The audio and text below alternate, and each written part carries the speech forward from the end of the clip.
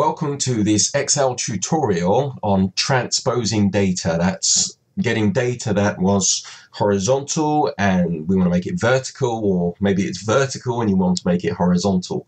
We're going to look at three ways of doing that. The first way is the bog standard way. You probably know it already. It's basically copy and paste. So you copy some data, we paste the data, and so it's going to go into a bit of a better way, or a way that's easier for you to handle in Excel and create pivot tables, etc. The second way is a little bit more difficult. You're going to use a function. It's called the transpose function. However, it's not as flexible as the third way that we're going to do. Now, the third way, we're going to use a function there, which is a little bit more tricky. The formula is going to be a little bit more tricky, but it's completely flexible, and it's the one that I would suggest to go for if you can get your head around it. It took me a little while to do that, but I was looking for an answer to a particular client. So let's just get started. First, bog standard easy way, okay? So we've got our data here, as you can see. I'm just going to zoom in. You can see all this nice data. Now, let's just create the scenario here that the person that's created this data for you enters it on an Excel spreadsheet, maybe on another sheet somewhere, and they always enter in the data in this method with the column headers as row headers. So I want name, city, favorite, color, phone number and email to be across the top, and they always put it on the side. I've told them time and time again, but they just refuse to do it, and everybody that they train in their department do it this way. I'm sure you've come across certain people that are so willing to help as those types. Anyway, so what do we do? How do we go about it? So first thing is you highlight your data like so. You copy the data, just click on copy at the top. You click where you want your data to go. So say, for instance, I would just go over here into column M. Okay. Let's say, yeah, sort of just over here. And then I would go to paste, and over here, there's the transpose option. You see that button just there. Give it a click, and that will transpose the data there. So give it a paste, give it a click, and you see that your data is transposed. Okay, oops, I just bunged that one in here. Let's just delete that there. That's good. So there we go. So you can see the data is transposed. Normally I would do that on a separate sheet. So just one more time, I'd highlight the data, copy the data just at the top. I'm just clicking on the copy button, but you can press Control-C on the keyboard. Matters not. Swap to another sheet. Click where you want it to go. Paste, and you click on the transpose button, basically.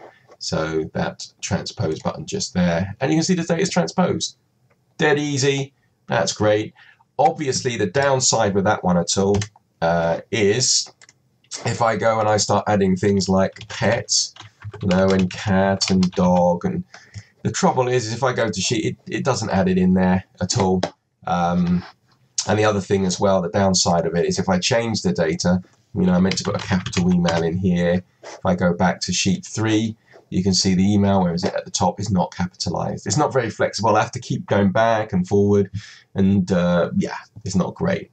So let's move on to the second way of transposing data. That's using the transpose function. So I'll tell you what I'm going to do is actually I'm just going to change this to copy and paste the sheet name, and I want to change sheet 1 to data. So that's the actual data itself. Let me delete pet, cat, and dog. So let's get rid of that one there. Great. So next time we're going to do a new sheet. Let me drag the sheet to the end there. I'm just going to rename the sheet transpose. So the transpose function is a nice function. It's an array function, which means you have to hold down Control, Shift, and Enter to work this function. So what do I mean by that? So if you go to the data and you're going to select it. Now the difficult thing with this is you have to count how many rows and columns you want to go across. So for instance, this is 1, 2, 3, 4, 5 rows, and 1, 2, 3, 4, 5, 6, 7, 8, 9, 10 columns. So when I copy the data like so and I go to my transpose, I'm going to have to do 1, 2, 3, 4, 5 columns and down to 10. So I'm going to have to select that area beforehand. Okay, let me just zoom in a little bit so you can see what I'm typing there. So let's just go in here. Okay, and I'm just going to move it up a little bit so you can see. So now I type in the formula, and the formula is equals transpose, open bracket, and then what I'm going to do is I'm going to reselect the data, and select this data here like that. And then I'm going to close off my brackets. Just going to zoom in so you can see here, so you can see my formula. Now to finish it off, I must press Control, Shift, and Enter. So hold down Control, Shift, and Enter. So when I press that, you can see the data is transposed. If you look at the top here with the transpose function just here, you can see those little curly braces. Can you see them just there? And that indicates that I have entered it as an array function. In other words, I held down Control, Shift, and then I tapped on Enter there. And there we go, we've got the data. Let me just adjust that, make that a little wider. The beautiful thing about that is it will update. So instead of fav color, I can go back to the data here, and instead of fav color, I can just click on the top and call it, favorite color. There we go. So I've got favorite color in here. That's great. If I go back to the transpose, I can see it's updated it. Favorite color. Brilliant. As opposed to copy and paste where it doesn't update it. So the transpose way of changing data or transposing data from vertical to horizontal, horizontal to vertical is a little bit more flexible. But the downside of that is, well, let me show you. If you go back to data here, you click at the bottom, and again, if we add pets and dog and cats here, and then if I swap back to transpose, you see that it's not there. The data's not there. So you might say, well, yeah, I'll tell you what, Simon, why don't we just increase the amount of data? So if you think, oh, okay, so what I do is I select more, okay, type in my equals transpose, like so, and then I go back to my data and I just select my amount of data here, like so. That's good. Close it off and then hold down Control, Shift, and Enter. That's fine, but now you see I've got these little NA functions here, and it just makes it awkward. A little bit difficult, it just looks a bit rubbish really. And of course, if I've got extra columns, it's going to have lots of NAs. And I've had a muck around with the if function and everything like that. If you've got an answer to this of incorporating the if function within the transpose, that'll be fantastic. And I'll add it on as an extra video. So at this moment in time, don't know how to do that, but I'm working on it. However, let's go to the last method of transposing or converting data from horizontal to vertical. And that is using a function called offset.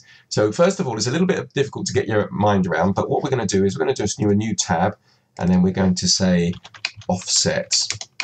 Now I have some more details on how the offset function works. There's a link to the computer tutoring website, and I'll give you that down below, and I'll put that in the video as well. So how does this work? Well, the way the offset function works basically is you look at a particular cell, and then it works out how many cells down or up or left and right from that cell. And with relative referencing, when you do your autofill, we can use that to do transposing. So let's have a look here. So if we go back here, I'm just going to zoom into this top one and I type in a formula. So the formula first is going to be offset. So there we go. So it's equals offset open bracket. I'm going to go back to the data and click on A1 and then press my F4 key to give the dollar signs in there. Okay. Let me just zoom in a little bit here. Let's just so you can see. There we go. Alrighty then, so next thing, we're going to come back to doing the rows in a second, but first of all, I'm going to type in 0 in there and do a comma.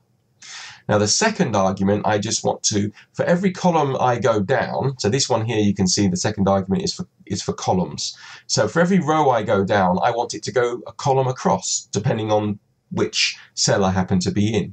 So there's a nice little function called row. So I'm going to say the row of A1, so it's row of A1 in the current sheet, take away whatever row happens A1 will be in. I put the dollar signs in and I close that one off as well.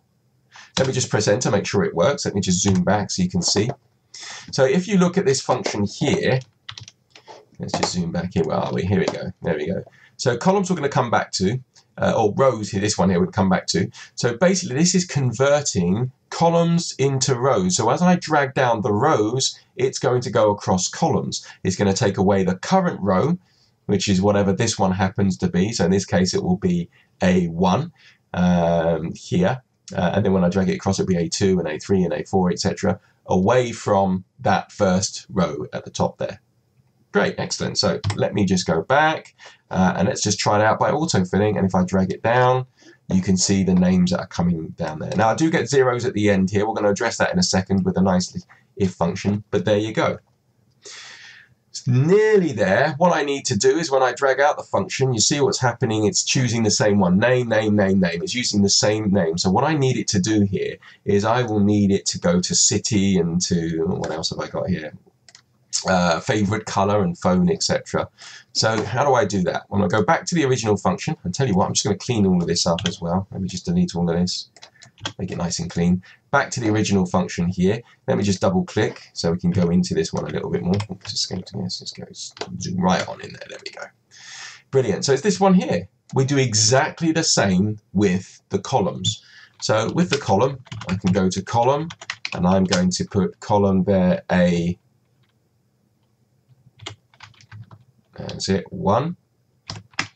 There we go. And then I'm going to take away whatever column it happens to be in here. So it'll be A1, and I'll put the $sign in.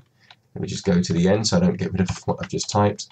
Brilliant. Press enter, and I've got name there as well. So let me just go through. So this is doing exactly the same with columns as it is rows. Remember, the first argument in the offset function when I go here is the rows. So whatever, how many other columns I go across, here that will be rows down, and then the second argument is columns, so however many rows I go down, it will be columns across. I hope that makes sense. You might have to look at this video again, and please just give it a go with these exercise files. Let's make sure it works. So that's gone to name here, so let's drag it across. If I drag across, I can see now name, city, favorite, phone, and I can go back here, pets. Brilliant. I get my 0 in here. I'll talk that problem out in a second. And then I should be able to drag it straight down, and it's starting to pick up the others as well. There we go. Good.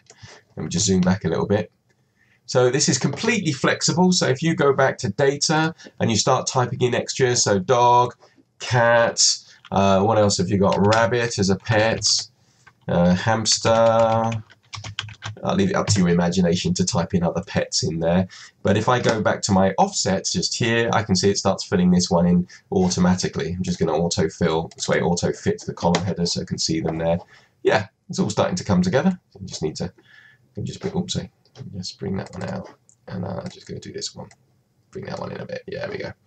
Okay, so the last little thing, we can wrap that all up in a nice if statement. So I'll just finish it off with doing that. So if you're wondering, well, you know what, I can understand what you're doing here, Simon, but say I dragged it down like so, and I've got all these extra zeros, and the same to the right-hand side. If I dragged out here, I get these extra zeros. Well, again, if I go back to the original one, I'll wrap it up in an if statement. Now, because it's looking at one cell at a time, I can write in there something along the lines of, let me just zoom in so you can see. Okay, so something along the lines of if, and then offset blah, blah, blah, blah, blah, blah, blah, blah, does not equal blank, then, and I don't want to type that whole function out again, so I'm just going to highlight that all and copy it, and go to the end here and paste it. So if it's not blank, something's in it, then do the calculation, just move her across, otherwise put in blank. There we go, I'm just going to press enter. Just going to zoom back. So there we go. That's a nice long function. Let me just zoom in so you can sort of see that one there. So basically this part of the function is checking to see, you know, when it looks at the offset and it cross-references it over to the data sheet, is there some data in cell A1 or in A2 or in B1 or in B2 or whatever it happens to be. If there is, great, do the offset function. If there's not, put a blank in there, as you can see with the little quotation marks. Great, excellent. So let's just give that one a practice. And now I can, I'll tell you what, I'll zoom back a bit so you can see, you know what the formula is now. I can drag it all the way over here. Nothing's there, it's blank. I can drag it all the way down to whatever row that I want it to be. Let's just go click on home. That's great. So now this is a big formula. I might want to protect this because it looks like you're entering data into the sheet, but you're not. You're entering data into the data sheet just down here. So make sure we enter data into that data sheet at the bottom there. So now we can add other stuff in. So once we've got hamster and tortoise and mouse, there we go, Maine Coon, and these massive cats or something, you know, you've got there.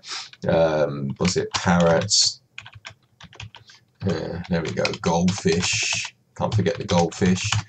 The beautiful thing about that is if I go down here and then I want to say, for instance, I've got their phone numbers, got their favorite colors, I don't know, let's just say favorite superhero, and Iron Man and Superman, and it goes on and on and on and on, etc. When we go back to offset, we can see it automatically adds that data in there. So there we have 3 ways of transposing data, 3 ways of changing data so that it was horizontal, so that it becomes vertical, and vice versa. You can do it if it's vertical, so that it becomes horizontal. Please give this a thumbs up. Please like if you've got anything out of this. It'll be great. When we get to our 500 subscribers, then we'll make sure we run a competition so you can get something out of this, because you're giving, we'll give something back to you. So please click on the subscribe button, as we'll keep on continuing bring out different videos and different and various topics. Thank you so much for watching.